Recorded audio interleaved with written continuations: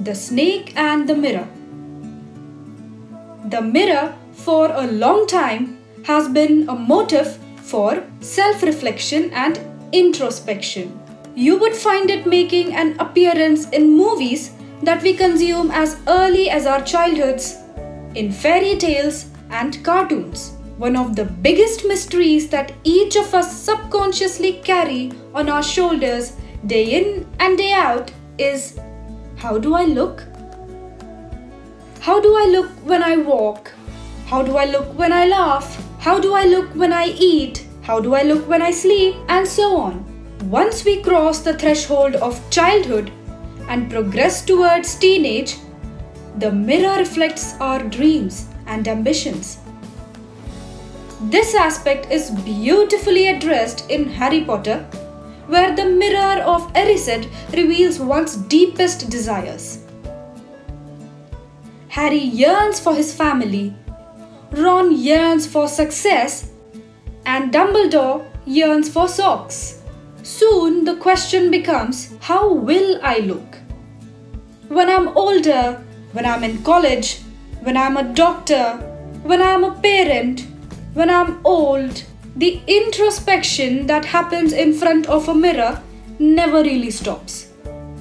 It could be for a fleeting moment when you are brushing your teeth, or an hour-long self-analysis while you stare into the abyss.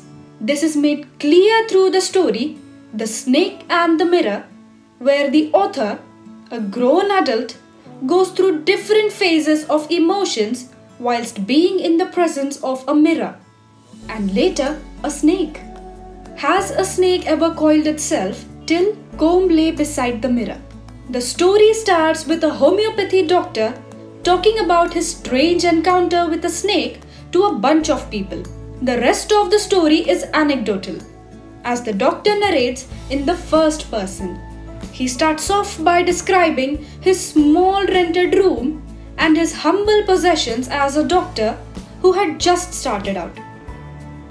Rats were his roommates and a lantern his light.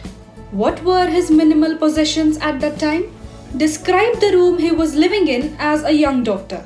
One day as he got out of bed to get some fresh air, even standing in the veranda was of no help. He decided to read a book, Materia Medica, instead, which was placed on the table. What else was on the table? One feels tempted to look into a mirror, till to run after me and catch me. The doctor's eyes settle in the mirror as he admires himself. Whilst looking, he makes two earth-shattering promises to himself. What are they? I got up, lit a beedi, till what can I do? The doctor hears some sound, but disregards it. Before he knows it, a snake slithers onto his shoulder. The doctor held his breath and he did not move or speak. The snake was inches away from his face and he had turned to stone. When at the crossroads of life and death, a lot of people, you must have seen or read, feel the presence of a supernatural, either God, the universe, or even just ghosts. Similarly, our young doctor felt something like that. His left arm started hurting now, as if being crushed, and he could do nothing but bear the pain without moving or speaking or squirming. At my slightest movement, till and ran for all I was worth. The doctor comes to terms with his fate. He acknowledges what a helpless and stupid doctor he was. And almost as if God appreciated his self-critique, the snake slowly turned its head and looked at the mirror.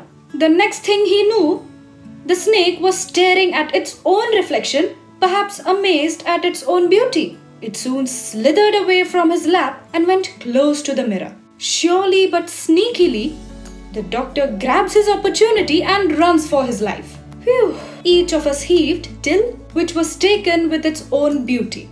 The listeners breathe a sigh of relief as they bombard the doctor with questions. Where did he go? Did the snake follow him? Did he see the snake again? And so on. Can you answer these questions after having read the text?